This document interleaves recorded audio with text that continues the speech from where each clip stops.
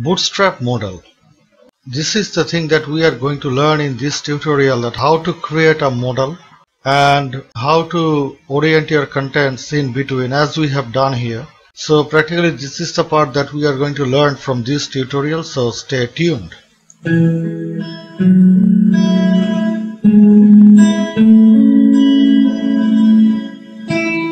Hello and welcome to another new episode of Learning Simplified. If we just left click on this large modal box, then we can see that another overlaying box drops down and we can see that there are many contents inside, and these contents can be rapidly changed. You can place here a particular form field, or you can place here a table, whatever you want to. So this is the thing we are practically going to learn in this tutorial. In doing so, the first thing we are going to type in this one, Modal Bootstrap, and once we place a search button, we can see that Modal Bootstrap appears at the second position, which reflects the official Bootstrap site. And if you just click onto it, you will be reaching to this page, and from here I'll be copying this thing. First of all, I'm copying it. Now let's get back to our project, and here in this div class container banner 5, where I have created a call LG12, that means I am using here, I am consuming all those 12 grids. All I am going to do inside this call LG12, I am going to place them. I am going to paste that we have copied. Now we need to orient them. First of all, let's check it. What is the result of this coding so far? All we need to do, we need to press Ctrl and get back to our project and reload. Now we can see that this large modal box, this blue box, practically appears over here. Now all we need to do, if we click over there, we can see that this modal box appearance has been occurred. This is practically the modal box that we were talking about. Now you may arise a question that how comes that this thing is working? All these things are about just copy pasting. No, it is not just about copy pasting. You have linked this bootstrap.min.css. Now we have again linked another things over here, this JavaScript file, which is known as bootstrap.min.js, and another thing that is required in this purpose is this Jquery 1.11.1.min.js. If in case we do not use this thing here, suppose that we are not using any this kind of Jquery over here, now just press Ctrl S, get back to your project and reload. Now you click and you can see that nothing is happening. Go to your Google web browser, open it, press F12. Now you can see that it is already showing you an error. Now if you click over here, you can see that here it is written as uncaught error, Bootstrap's JavaScript requires Jquery. That means the same Jquery that were missing from here. This Jquery wasn't here, and that is why this kind of error it is practically executing. On clicking this, you can see nothing is happening, and this is the exact cause to that error. That is why we require a Jquery prior to this. Now in another instance, if we are placing this Jquery right beneath this bootstrap.min.js, now if we reload, and we can see that still that error is being executed over here.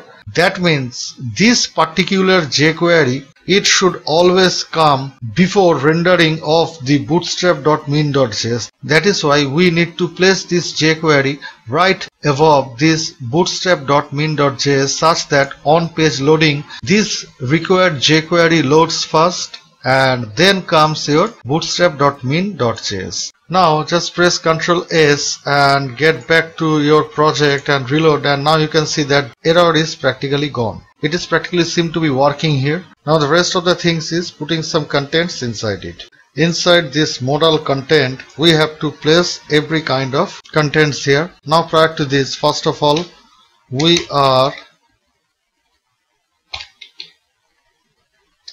and at the end of this we are using a clearfix class. There you go.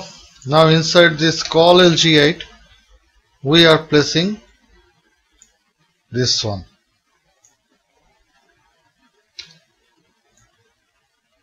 Press Ctrl S, get back to your project and reload.